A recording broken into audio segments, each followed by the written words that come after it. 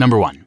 Ryzen 3, the starter tier. Ryzen 3 launched as AMD's budget answer to Intel's Core i3, starting with the Ryzen 3 1200 in 2017 at just $109. 4 cores, clean performance, and suddenly building a functional PC didn't require draining your savings account. Most models pack 4 cores and 8 threads, enough for web browsing, Netflix streaming, Discord calls, and light gaming like Minecraft or League of Legends without your PC sounding like it's preparing for takeoff. The problem isn't Ryzen 3 itself, it's the expectations people put on it. Someone buys the cheapest CPU on the shelf and then wonders why it struggles with 4K editing and cyberpunk at ultra. That's like buying a budget scooter and being disappointed it can't tow a boat. Ryzen 3 has a job, and it does it well, as long as that job isn't be a workstation. What confuses people is expecting $120 to perform like $300. A Ryzen 3 3300X can handle Valorant at 1080p just fine, but Cyberpunk 2077 at ultra settings? That's not what you bought. Pair Ryzen 3 with 16GB RAM and a fast SSD, and even budget builds feel surprisingly responsive. Think browsing with 20 Chrome tabs, Spotify running, and Zoom calls without stuttering, making them the entry point for students, office PCs, and first-time builders who need reliable performance without drama. Number 2. Ryzen 5, the sweet spot. Ryzen 5 is where AMD's lineup stops being polite and starts getting real. 6 cores, 12 threads, and the performance to price ratio that made Intel panic. The Ryzen 5 1600 launched in 2017 at $219, giving budget builders 6 cores when Intel was still charging $350 plus for the same. Then came the legendary Ryzen 5 3600 in 2019. $199, brutally efficient, and it sold like AMD was giving away free performance. By the time the 5600X hit in 2020, Ryzen 5 had become the default choice for gamers worldwide. It could handle 1080p and 1440p gaming at high settings, stream on Twitch, edit YouTube videos, and run Discord without breaking a sweat. Current generation picks like the 7600X or 9600X continue the tradition.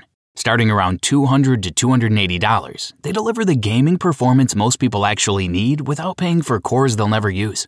Here's the truth. 90% of gamers genuinely don't need more than Ryzen 5. Modern games rarely use more than 6 to 8 cores effectively, so jumping to Ryzen 7 or 9 just for gaming is like buying a semi-truck to commute to work.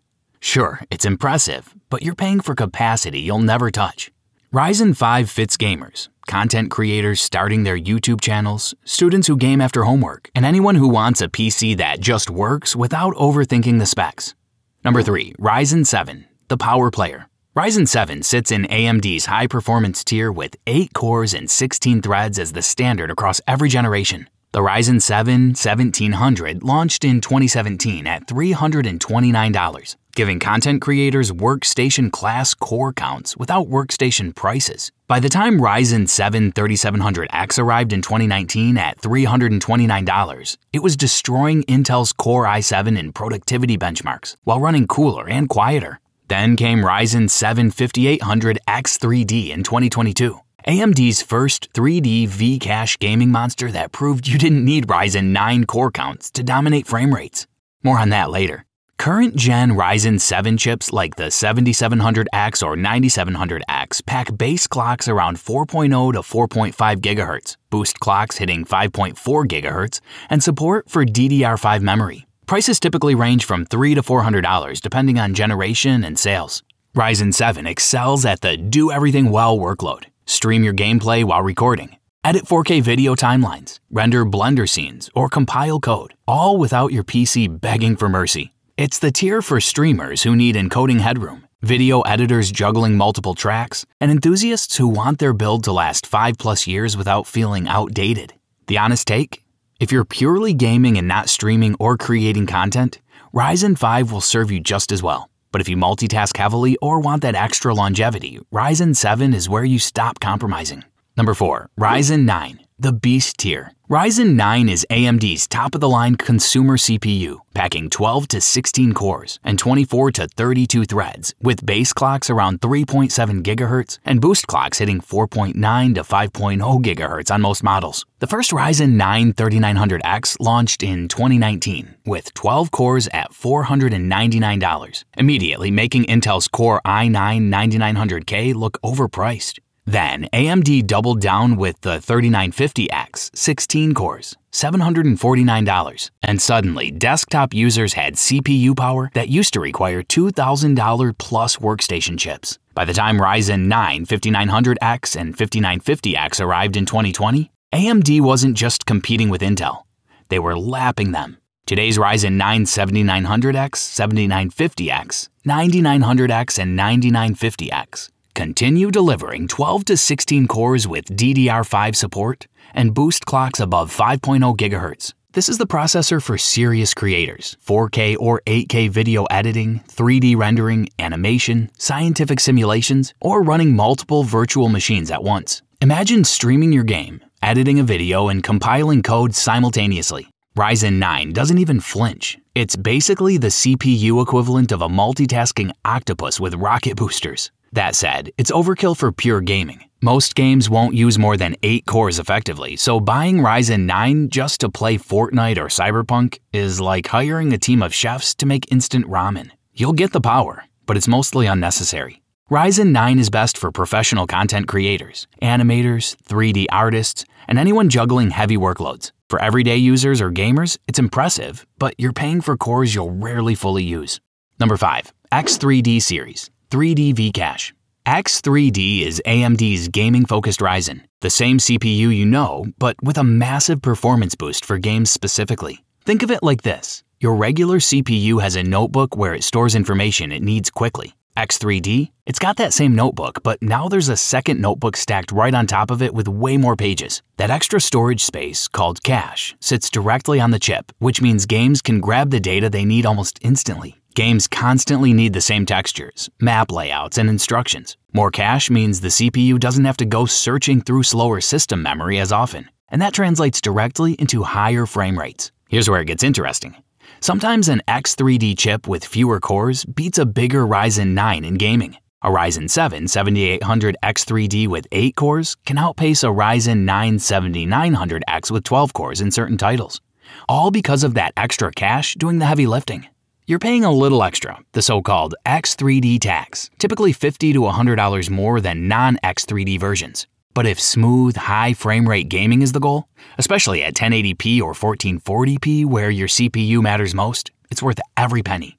X3D chips come in multiple tiers: 5800 X3D, 7800 X3D, 9800 X3D, 9950 X3D. While they might lag slightly behind in heavy productivity tasks like video editing compared to non-X3D chips, in games they're like a sprinter on rocket shoes, fast, efficient, and built specifically for that one job. Number 6. APU G Series, CPU plus graphics in one. APUs are AMD's answer for people who need a CPU and graphics in one chip. Think of it like a Swiss Army knife. Not the biggest hammer, not the fanciest screwdriver, but surprisingly handy when you don't want to carry the whole toolbox. The G in the model name, like 5600G, 5700G, 8700G, signals it has stronger integrated graphics than a standard Ryzen, so you can play games without immediately buying a dedicated GPU. On older AM4 chips like the 5600G or 5700G, the integrated Vega graphics could handle League of Legends, CSGO, or Rocket League at 60+ frames per second on medium settings. Not breathtaking, but genuinely playable. The newer AM5 platform changed the game. Every Ryzen 7000 and 9000 chip includes a basic RDNA2 iGPU for display output. But G-series models like the 8700G pack significantly beefier graphics. Think RDNA3 architecture with enough power to run Fortnite at 1080p low settings. These chips shine in budget builds. HTPCs or compact PCs where space and cost are tight. You can run esports titles and older games at 1080p on low to medium settings, making them perfect for casual gamers or anyone who doesn't need ultra graphics. The real magic? You save money up front by skipping a graphics card. The upgrade path is what makes APUs smart. Spend $200 on a 5600G today, game on integrated graphics, then drop in a $250 RX 7600 or RTX 4060 6 months later when prices drop or you save up. Suddenly, your $450 total system is punching well above its weight class. It's a practical, money-conscious choice, like buying a reliable car with a built-in GPS instead of paying extra for a fancy aftermarket system. Number 7. Ryzen Pro, the office tier. Ryzen Pro is AMD's business-focused lineup. The processor's quietly keeping office computers running smoothly while IT teams sleep soundly at night. Performance-wise, they're very similar to regular Ryzen chips, but the difference lies in security and manageability. Hardware-level encryption, secure boot features, and memory protections make sure company data stays safe, even if someone accidentally spills coffee on the network or their laptop. Pro chips also come with remote management tools, letting IT departments update, troubleshoot, or lock down machines without ever stepping foot in the office. It's like having a secret control panel that only the IT wizards can see. For most people, Ryzen Pro won't make a noticeable difference in gaming or creative work. You won't get faster frame rates or quicker renders. What you do get is peace of mind, stability, and long-term support in a business environment. In short, it exists. It's important for companies. But if you're building your personal rig, you can safely ignore this tier and spend your money on more cores, higher clocks, or a fancy GPU. Number 8. Threadripper, the workstation beast. Threadripper is where AMD goes full, why not, core counts that seem insane. 24, 32, 64, even up to 96 cores, all in a single chip. This isn't about gaming. This is for people whose computers need to work harder than most small businesses, rendering huge 3D scenes, crunching video projects, running multiple virtual machines, or compiling massive codebases. Threadripper does all of it without breaking a sweat. Threadripper CPUs don't use the standard AM4 or AM5 sockets. They need massive TRX40 or TRX50 motherboards with quad-channel or octa-channel memory support, and enough PCIe lanes to connect multiple GPUs and NVMe drives simultaneously. Pricing? The Threadripper 7980X with 64 cores starts around $4,999. The Flagship Threadripper Pro 7995WX with 96 cores, $10,000 just for the CPU. Add motherboard, RAM, cooling, and storage, and you're looking at $15,000 plus builds. But for studios rendering Pixar-level animation, engineer firms running structural simulations, or developers compiling massive codebases, that $10,000 CPU saves $50,000 in labor costs annually. Time is money, and Threadripper buys time. Number 9. Ryzen Z Series, handheld gaming heroes. Ryzen Z Series chips are AMD's answer to handheld PC gaming, the brains behind devices like the Asus ROG Ally, Lenovo Legion Go, and other pocket-sized gaming rigs. These aren't desktop CPUs shrunk down. They're purpose-built to balance performance, power efficiency, and heat management in a small chassis. Within the Z Series, there are tiers. The Z1 is solid for smooth gaming on the go, while the Z1 Extreme pushes frame rates higher and handles heavier titles. The Z1 Extreme packs 8 cores and 16 threads with Radeon 780M graphics, delivering enough power to run Elden Ring or Baldur's Gate 3 at 30 to 40 frames per second on medium settings. Impressive, considering the entire device fits in a backpack and runs on battery. Integrated RDNA graphics means you don't need a separate GPU, yet you can still enjoy real gaming performance, not just mini-game levels. These chips highlight a different kind of engineering priority than desktop CPUs. Every watt counts, and every millimeter of space matters. That's why you won't see them in DIY builds. They exist only in these pre-built handhelds.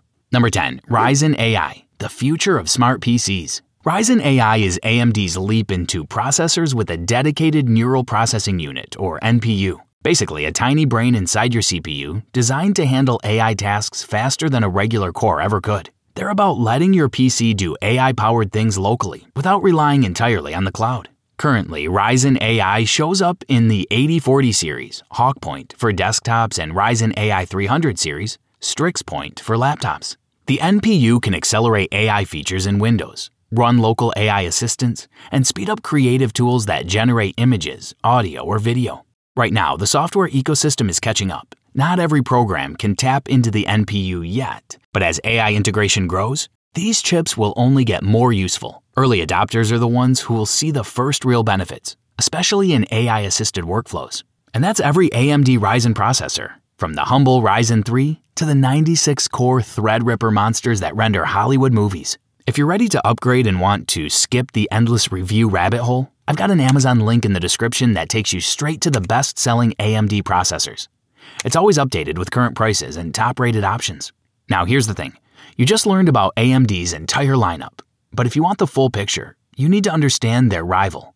Intel's been in this game since 1993, and their CPU naming is just as confusing.